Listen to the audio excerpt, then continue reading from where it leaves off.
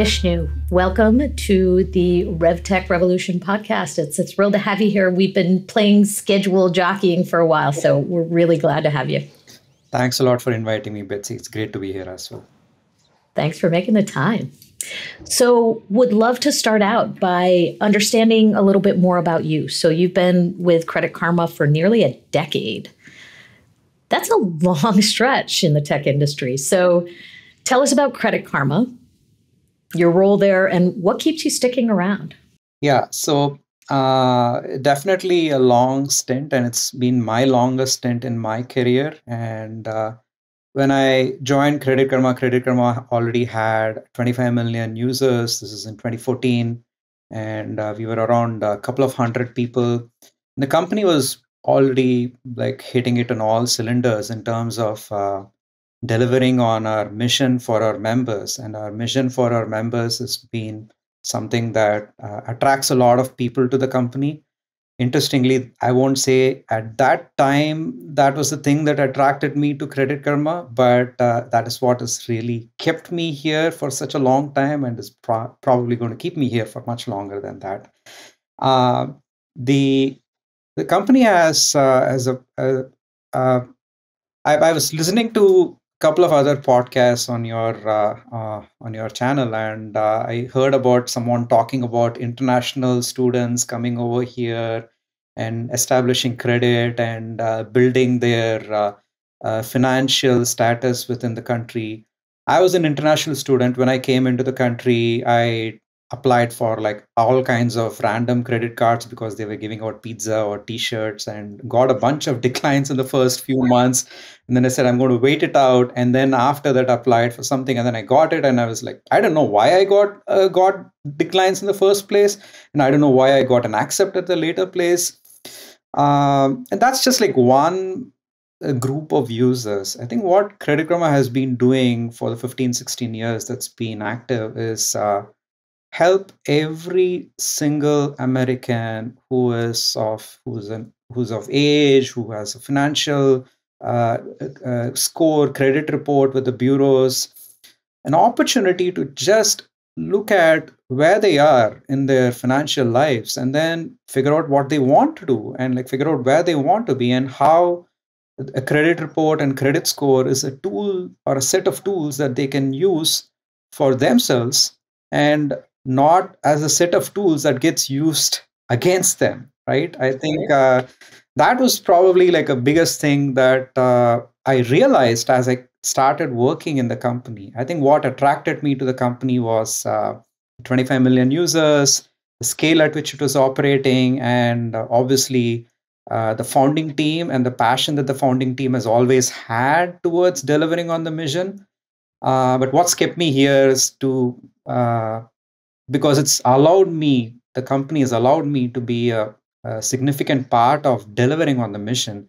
And prior to Credit Karma, a lot of my background was in early stage startups where I'm used to being in the middle of things and moving things on my own, and having an opportunity in a company operating at that scale, 25 million users, and still be part of the team which is moving things forward. That's just been amazing. That's great. And so for people who don't know the mission of Credit Karma, and I'm just going to paraphrase here, please correct me, is it that concept that you are allowing people to use their credit score proactively for them instead of having other companies use it against them? Is that kind of how the mission boils down, or how would you phrase that? The mission of the company is essentially to help every single person improve on their journey to financial progress, whatever that means to them for their phase of life and for their stage and what they care about with respect to their personal finances. That's really the mission. And like I said, these are all like a set of tools. These are a set of tools that the way the rest of the world looks at you is by looking at some of the data that is part of your credit report, that is your credit score. And there might be like other data points like your income and your employment status and all of that. That's how the rest of the world looks at you, whether to decide whether to give you a place to stay for a rental, or whether to decide to give you a job, or whether to decide whether they can give you a line of credit to buy a home or a car or anything, right? So It's more about making sure that we are allowing our users getting access to the things that they need so that they can have control over their own financial progress in the best way possible for their own needs and wants. That is much more eloquent than what I said. But tell me, I'm interested in this part about, I've heard in some of the podcasts you've been on that you call yourself a co-founder at heart. And clearly part of the reason you're able to stick there is the idea that you can be that at scale, it sounds like, which is terrific. Do you have a good example of how that mentality has really changed your approach to leading at Credit Karma? Yeah, I think I would say when you're a co-founder at heart, you care about all aspects of where the company is and what it wants to do for its users and members. And you're not just like specifically caring about the things that your title says that you care about. I think you need to care. I mean, I'm in the engineering function, but if you're a co-founder, like I've been a co-founder, and when I was a co-founder, I've gone out and got tea for there was like a photo shoot or something that was happening, and then there were people who needed to get they just needed refreshments, and there was no one around to do it, and I said, okay, I'm going to go do that. So when you do that, and like I've done customer support at 1 a.m., I've done customer support at 2 a.m. because that's when I felt that I'm going to learn the. If someone is like sticking around on an app that I built at 1 a.m., well, they're trying to do something that they want to do, and I can learn from them. So you learn from them. So I think one aspect of it is to make sure that you are not allowing your title or not allowing your function to divert you away from doing what's really needed to help the company and help your users. The second part of it is, like I already mentioned, is you can learn from every single person in the company, and everyone brings a different set of perspectives. And how can you learn from those perspectives? And that way, then you are going to be able to use that well to again move the company forward, help us do a better job for our users. And then a nice side effect of all of this is that you focused on what's good for you in the longer term. You focused on what's good for the company in the longer term. And some of the shorter term pulls and pushes and pressures, you have an opportunity to look beyond that and focus on what's important for everyone in the longer term. That kind of holistic approach or numerous criteria versus kind of short-term results or even what's in your job description, I think is so critical to being a good leader. And I think a good designer. So I was interested to hear that you led the charge on the development of Credit Karma's recommendation systems. Would love to hear some stories about that. In particular, at the end of the day, how much has been pure data and AI, and where does the human factor fit in? Yeah, I think we've gone through multiple iterations of our recommender system internally. When I joined the company already knew that the user's data was very, very valuable in helping identify the right set of financial products that you want to put in front of the user. So there was already some semblance of recommendations happening, but they were happening in different pockets in different ways. I think the first step for us when I came in was to make sure that we were able to centralize all of that into like one single recommender system that could then allow everybody in the company to use that system to drive all recommendations across various pages or sections of the app. Now, when you do that, just in the first phase, and talking about like year one, just in the first phase, now there were teams and there were individuals who had already invested in doing the best possible job that they can do in their own section to make the best possible recommendations that they can think of. So if you do not try to sit with them and understand what they were trying to achieve and what were they trying to do well for the company and for the members, you are not going to be able to incorporate the best parts of what they were trying to do into the centralized recommender system. So it's really important to understand what were they trying to do, what were their intentions. Forget the implementation. I mean, if you just focus on the implementation, you're probably going to say, hey, they don't know what they're doing. But if you focus on what they were trying to do, what they were intending to achieve, then you have an opportunity to make the centralized recommender system stronger. And just the act of sitting with them and understanding what they were trying to achieve, it also allows you to build a partnership with them. In that case, what is going to happen is they're not going to look at you as the person who is taking their reducing the impact that they had. They're going to look at you as a partner, and they're going to come back when they have ideas. They're going to come back with ideas and then come and talk to you and make your system better. So make our system better, right? Yeah. Tell me a little bit about the journey of creating this recommendation system. So even from the very beginning, looking at the data sets that you had and the relative cleanliness of them, and how much of a challenge was that for Credit Karma? Or did you have your house in order in that regard? Yeah, one of our biggest, I think, very, very early decisions that the company had did, and like kind of like the bedrock of the company's foundation, was tight integration with the credit bureaus. So what that means is a lot of the important data that our members need us to have so that we are able to use that to deliver accurate and relevant financial product recommendations to them is based on credit bureau data. And credit bureau data, the credit bureaus have invested decades of effort into making sure that they are collecting clean data, they are investing in data quality, they're investing in making sure that the quality of the data is of high standards. So to be able to operate on top of that allowed us to spend a lot of time in the first few years that I was here in making the right investments in the right systems as far as machine learning is concerned, and also invest quite a bit of time in investing in our data pipelines for collecting behavioral data. Because when you have the credit report data, you really only understand one part of the equation. And that one part of the equation is, if Vishnu were to apply for a particular financial product from a particular bank, what are the chances that Vishnu is going to get approved for that particular product by that bank? That's all we know.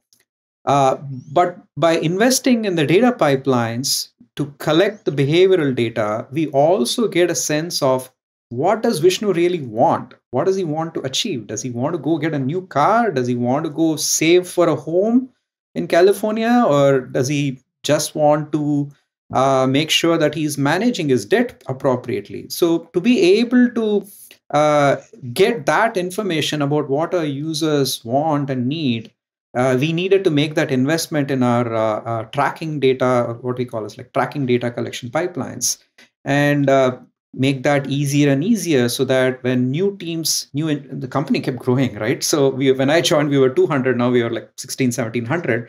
So as the company keeps growing, there are new engineering teams coming in, and they're building new experiences for our users. When they build new experience for our users, that's an opportunity to understand the user a little bit better. And we wanted to make sure that we did that in a way where when new teams get added, they have an easy way of also making sure that they're collecting the data properly for us.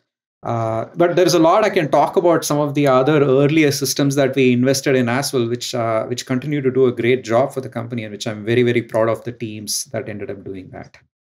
Yeah, would love to hear kind of one of your best stories that you've got in regard to an early system that laid this foundation to take you from 600 to 1,600 or whatever your number of employees are now. Yeah, so 200 to 1,600. And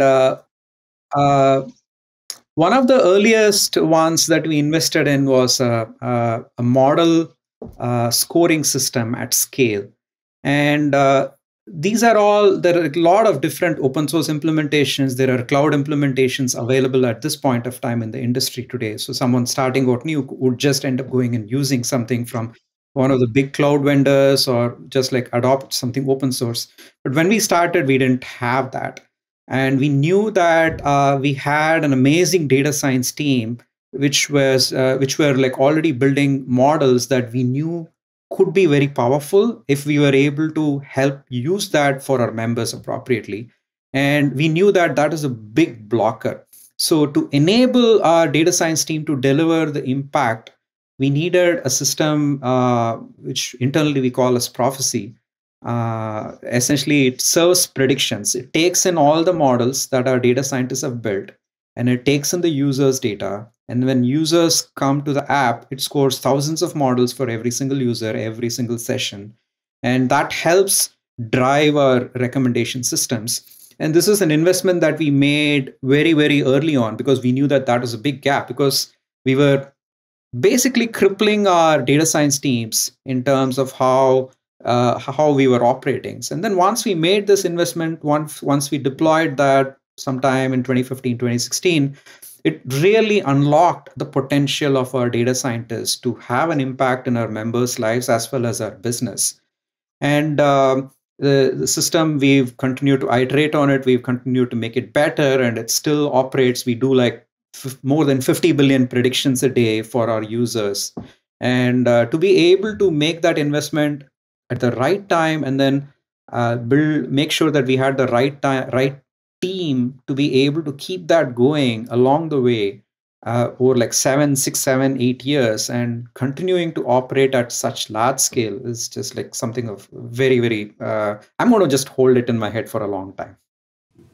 Is there a hypothesis early on that you had that either new behavior data, let's just say new behavior data, nullified, that was a surprise to you and your team, or any kind of aha moment that you had when you added new data sources? Again, this goes back to like very, very early days where when you're a fintech, when you're in the business of helping members find the right credit cards and personal loans, it's very easy to look at our members in the way big banks look at them, because they are our partners. They are giving us information, they are giving us advice, and they're giving us guidance. Where when big banks are designing their products, whether it's credit cards or whether it's personal loans, they are designing, this is for the prime user, this is for the subprime user, this is for a user between this credit score and this credit score. And I think naturally some of the experiences that we built mimicked how these products were getting designed for what segments of users. And then once you started collecting a lot of the behavioral data, and then when you combine the behavioral data with the credit data, then you have an opportunity to know that someone might have like a not a great credit score at this point of time, but they are on the journey to aspire for things that you would normally ask them, you normally not put in front of them, right? I mean, like maybe I'll just take a personal example, right? When I came into the country the second time around in 2013, I had a really good credit score because I was in the country like 10, 12 years back, and I had like a few credit cards that were open for a long time, and I didn't have balances. So I had like no credit report. So, but at the same time, I had a good credit score and I had a good income. I had a good job with a good income. Now, if a particular product was just designed for someone with like a deep credit history, I won't get approved for that particular product. But as soon as I came into the country, I had a family, and which means that I had higher aspirations. So it's not just today's credit score and credit report that matters. It's also the trajectory of the user in terms of what they're aspiring towards, what they're going to get to. To be able to use all of the data, like if I'm interested in like prime cards, because I think of myself as a prime member, while the banks might not see that in the data currently. So then there's an opportunity for Credit Karma to help me find the path to get to those goals.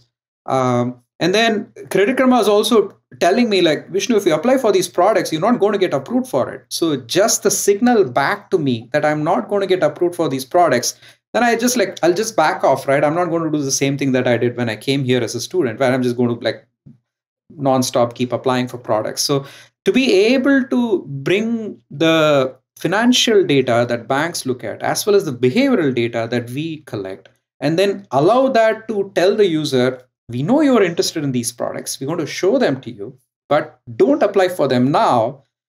Wait for a little bit, improve your credit health, and then you're going to get approved for it. So just that opportunity to do that is probably something that I would say is like how we transition from a credit score, credit range based experience to an experience that is actually more tailored for every single user's personal situation, and then using all the great machine learning techniques and the data to be able to get there. I think that was a big aha moment.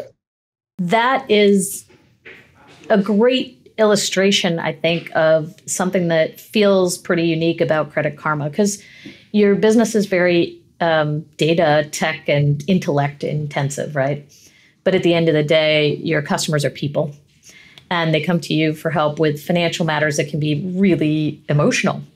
So, are there any other examples of how Credit Karma takes that human factor in when designing products or when seeing opportunities in the marketplace that other people might not see because you have such rich data and such an interesting way to look at it? Yeah, I think one of the things that we have invested in the last few years is incorporating machine learning into our notifications. We send out millions of notifications to our members. And I remember when I joined the company, I would look at the number of notifications that Credit Karma would send me, and then I would look at the number of notifications that I used to get from a bunch of other companies. And I would see, like, I would say, like, I don't get a lot of emails from Credit Karma. What's going on? Is there like something that capability that we are missing? What do we do? Then I figured out that we had an artificial but necessary constraint to make sure that we are only sending relevant notifications, emails, or push notifications to our members. And the artificial constraints where you can only send X emails in a month, Y emails in a week. So we had those constraints. Now, the constraints were great to make sure that we were able to make sure that we are doing the right thing for the user, where we are not spamming them, just to make sure that we are building on like some fancy engagement metrics like MAUs and DAUs for the metrics sake rather than what was beneficial for the members. But at the same time, there were a lot of situations where I would much rather hear from Credit Karma, especially when it comes to my financial health. I'll give you an example. I'm actually flying to India tomorrow, and my flight was like supposed to be like Tuesday night. And then a couple of days back, my wife had booked the ticket. A couple of days back, my wife gets an email from the agency saying that like, hey, your schedule has changed. And she said, okay, normally I get these emails when the schedule changes from 8 a.m. to 8:15 a.m. or 8:15 a.m. to 8:30 a.m. We look at it like on the day of travel. And then we just checked again. And then when we checked again yesterday, it sounds like the flight was canceled. I'm traveling to India and my flight was canceled, and I didn't get a push notification, or I didn't get an email warning me your flight is canceled. You need to go change your flight. Now, if I'm in that situation, I need to be told immediately so that I can make alternate plans. Now, with respect to financial health, if you're able to translate that to financial health, right? If someone has stolen your identity, and if you are they're like trying to apply for a personal loan or a credit card using your identity, you want to know immediately. You don't want to wait 2 days because Credit Karma has this artificial constraint that I will only send you one email every week. You want to know immediately about that. So absolutely. I think to be able to make sure that we understand the situation or the context well for the user, for the things that are happening, and then help them know that like this is important, take care of it right now, or if something can wait, get the system to wait and then let the user know about it. So I think to be able to do that, we needed to incorporate machine learning, and we've had a lot of success in that, where our machine learning is able to drive value for our business, it's able to drive value for our members while maintaining the longer term health of the platform in a suitable way. Interesting. So tell me about the application of machine learning when it comes to overcoming kind of those, what I'll term as kind of more brittle business rules that you had about artificial caps on email. So how did you use machine learning to overcome that? What were some of the steps? I think a lot of this comes to understanding which of these rules are really hurting our members and business, and making sure that we are having a conversation with the people who, again, going back to my earlier comment, the people who put these constraints in place. They put these constraints in place for a reason. Now, what are the reasons that or the intent that they had before putting these constraints in place? First, understand the intent, and then understand, if you're going to take that rule away, what's going to happen? Like what will happen? Just try to get an understanding. Maybe you run an A/B test to understand, if you take a constraint away, what's going to happen. And then when you see that, because at our scale we're going to get these learnings very, very quickly, then you know that what's the worst that can happen if you take that constraint away, what's the best that can happen when you take that constraint away. And then you're able to fine tune your approach and understand like how you can use machine learning. And to use machine learning, we need to collect some amount of data. So one is the A/B test to understand, if you take the constraint away, what's going to happen. And second is, what kind of model or what kind of modeling technique are you going to bring in place to be able to make that machine learning driven. And do you still need some kind of a soft rule, because models can take some time to get better? How do you keep your models operating as well as needed to meet the intent of the original constraint? And then while afterwards you can start, basically you think of it as like a stepwise softening of the constraint. You soften the constraint, you and then you put your model in, you collect the data, you build a model, you put that model in, and then you're going to then have an opportunity to understand with a softer constraint with the model how things are working.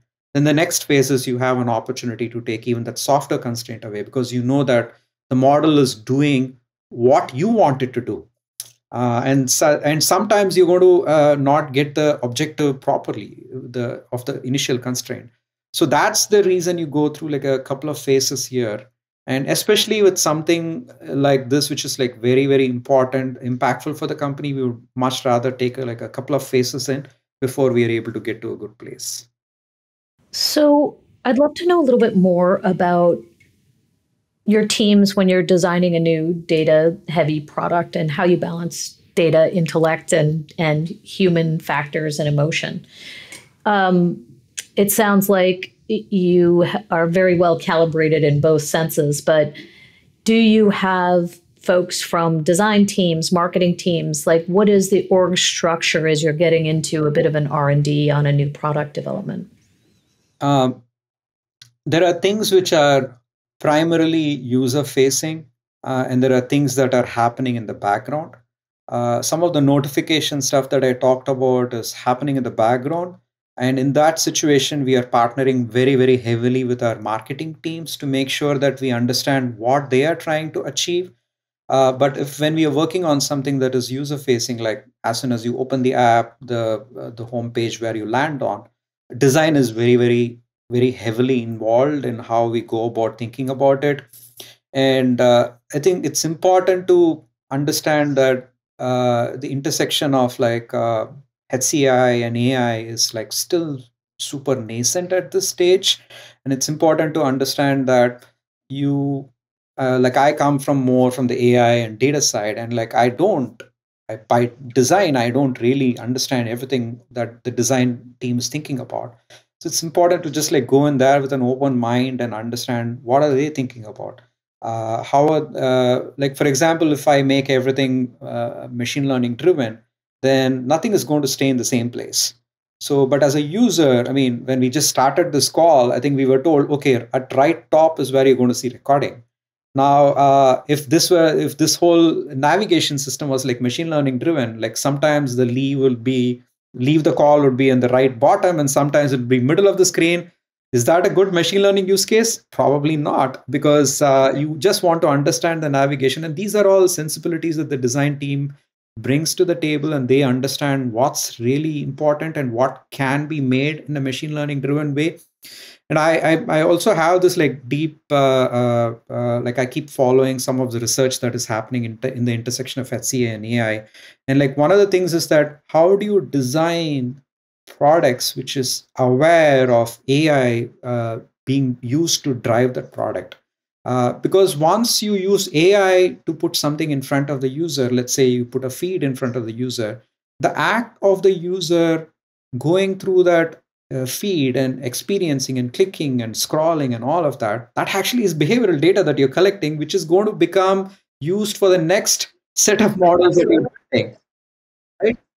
So I think, how do you make sure that your the designer understands how each user's experience is going to evolve, and help them understand that, like, hey, we want to try to find the most relevant, most revenue generating, most value generating thing, whatever your objective is, and put it right on top. And But the designer might say, sure, you want to put it right on top, but do you understand that the users are, the way we have designed the product, they're going to click on the middle of the screen rather than at the top of the screen, right? So if you do not, if you don't sit down with the design team and understand how they are thinking about the users, what they are learning from qualitative research, you're going to design the product wrong. But I think it's still a very evolving design. There are a lot of practices, best practices that are coming out from some of the large companies who have been doing it for maybe half a decade or a decade. It's important to just like understand how you can take that, learn from that, and bring it to your own company and your own situation. How does Credit Karma think about data trust when it comes to both your employees trusting the data that they're building on, but then also the customers that you have? And what do you do to monitor it and check it over time? I think this is always a hard problem, especially when it comes to financial data. And if you're putting financial data in front of the user on the basis of which they are going to make some decisions, that then it's really important to get it right. So the way, like I mentioned, we have one of our biggest advantages or benefits is to be working with bureaus. Uh, which means that there's a lot of data that comes with like a lot of rigor that the bureaus have put in, that we are able to bring it to play when we put it in front of our users. At the same time, there are things that we do where there are transformations of the data, there is processing of data that we do internally. And I think the biggest aspect of it is like, how can you make sure that you are tracking all these transformations, and as soon as the transformation changes, you also know why the transformation is changing, of data is changing, and figure out like how to also centralize a lot of these transformations in one place. Because if you're able to centralize a lot of these data transformations in one place, then you're able to keep adding new tools and technologies that are coming out in the market. Whether from, we work very closely with Google Cloud, but we're also starting to look at other third party vendors like Monte Carlo, who can then come and help us in monitoring some of the data quality. If you're able to get a lot of these transformations in like a few different places, for example, we really care a lot about security of PII, which means that we keep the PII data completely away from all the other data that some of my teams like recommendation systems, data scientists, and machine learning deal with. So if you're doing transformations with the secure data, then that's like completely in a separate place. If you're doing transformations of non-PII data, then you're going to do that in a different place. But if you're able to localize a lot of these translations in a few places, then you can bring some of these tools into play, like so that you're able to automatically get some monitoring of the data. You're able to build some rules, or you're able to use some out of the box anomaly detection pieces that these tools come with. So you're monitoring the data. Then once you're monitoring the data, then the next part of it is like having the right processes. If a particular data attribute is breaking, what are you going to do? Who's going to look at it? Who's going to fix it? Which team is responsible to fixing it? And then the triage of data quality issues, and how do you quickly resolve it? Do you think of them are these like site incidents? Are these data incidents? We've gone through a lot of those stages. Initially, we used to have two separate incidents track. We used to have data incidents and we used to have site incidents. Then over a period of time, we merged it back in and said like, hey, we need visibility from everyone. You can't really separate out data incidents from site incidents. So we merged all of them back in and said like, we want really site incidents to happen. And then we want the right teams to get involved and fix it with the right level of urgency, so that you're able to, and things break. And when things break, I think it's how quickly you can react and how quickly you can bring it back to its original operating rhythm. is really important. And that's also an important part of trust. One is like preventing big breaks from happening. And second is when some of these breaks happen, how do you react to it? How do you get better? How do you learn from it? And how do you get better with that? I think we touched upon a couple of these pieces. I think the human factor, how do you look at the human factor when you talk about the human factor, it's a multiple aspects of it, right? I think one aspect of it in a company like ours is how are you working with the right partner teams to be able to do the right thing for the company on an ongoing basis, rather than like we're not after like one shot wins. We want to be able to have like sustainable wins with the teams involved. Then the second aspect of it is like you're going to use data, you're going to use AI to do something for the user. Now, if I show the number two product in number one's place and number one product in number two place in the order in which users see it, that's not of a big impact. The user gets to see what they are going to get approved for, and they're going to see it in a wrong order. So the cost of a mistake in this kind of a situation is not very high.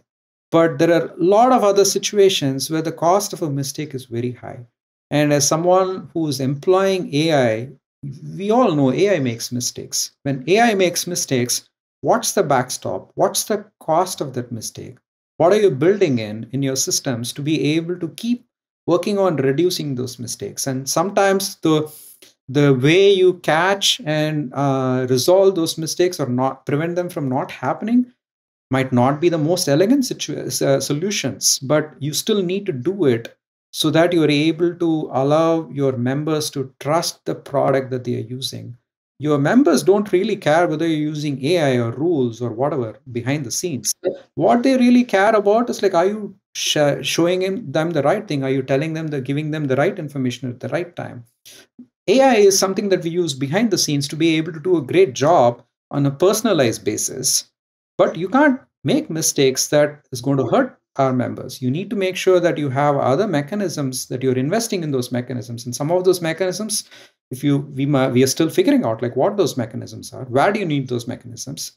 But you still need those mechanisms in place. You still need those audits and checks in place so that you are protecting your members and users from impact that you don't want to have that impact on them. You want to protect them from that impact. You're trying to help them. You're not trying to distract them, or you're not trying to hurt them. So it's really important to make sure that we are thinking about the investments that you need to make so that when AI makes mistakes, you're able to catch it and prevent that from going forward.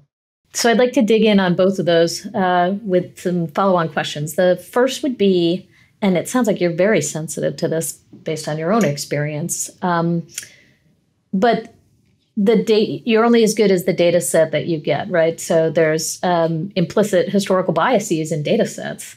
And so curious to know, because you guys appear to strive for looking more holistically at the data, how have you thought about that? And what are the things that you've done to try and make sure that the products are fair and not just reliant on historical data, which can have its skews?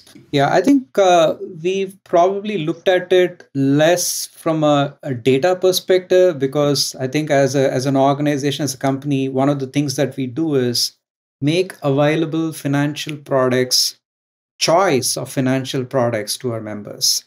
And finally, the banks and the fintechs are the companies which are underwriting these financial products.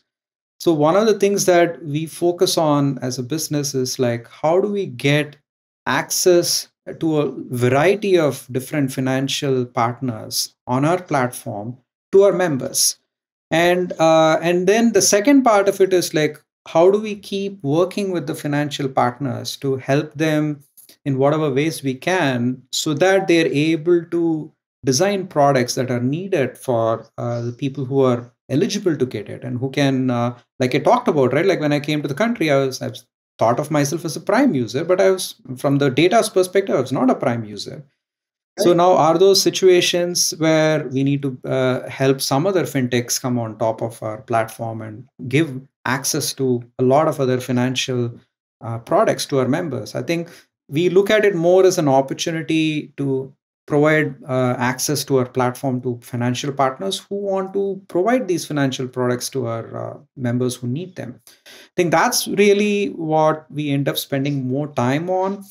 And in terms of other things, whether there is like some bias that comes from the behavioral data that we collect, whether there is some bias that we introduce, we are very careful about making sure that the way our business model is structured is we get paid only when the user gets the product.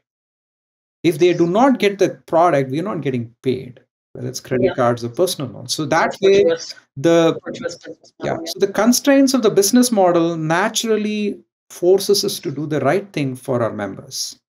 So your job is really breadth of opportunity, assembling a breadth of opportunity, and then playing back the kind of white space to the banks to say there aren't opportunities here and there's a large audience type of thing.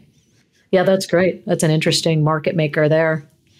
The other question I was going to have is about transparency. It's probably a more internal question, but in terms of the model building with AI, what are some of the steps that you take or you recommend taking in regard to making sure that the model has enough transparency so it can be audited and people can see what's inside the black box and make sure that you guys are doing the right thing?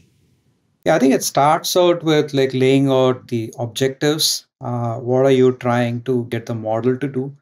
Making sure that the objectives of what the model is intending to do is put right out in front for anybody to look at. And then second aspect of that is like, how are you measuring success? What does success look like? What are the KPIs and metrics that you need to focus on to make sure that it's in a good place? Whether it's accuracy or whether it is just getting like revenue or whether it is like reducing opt-outs. So just try to make sure that you identify the right metrics. And then the third part of it is pretty much everything that we do within Credit Karma, especially if it's member impacting, is through experiments. So when you have, one of the biggest investments that we made, I would have talked about it if you wanted me to talk about too, was the experimentation system. And we again did that in 2016. And the experimentation system allows our data scientists, allow our product engineers, every single team within the company to test out everything. So to set up everything as an experiment. And then when you set up everything as an experiment, then you're getting results from the experiment. And then you can always go back and audit how those experiments were set up and what those results were, and what were the reasons why something was not ramped, or what were the reasons why something was not ramped. So then you get a lot of transparency, and it's just very convenient for anyone to set up an experiment, anyone to view the results of an experiment. So then you're making it easy for, it's just like transparency is just built into the whole process then. Yeah, tell me more about the experimentation process that you put in place, and it sounds like it's benefiting more than just the engineering teams. Yes, definitely, right? I think we set up our experimentation system in a way where we knew that a lot of teams wanted to run experiments. We knew that a lot of teams wanted to look at analysis, who wanted to get an understanding like, okay, the engineering team and the product team decided to ramp this, but I want to know why, because it is taking away something that I used to use and now something else is coming in place. How does that happen?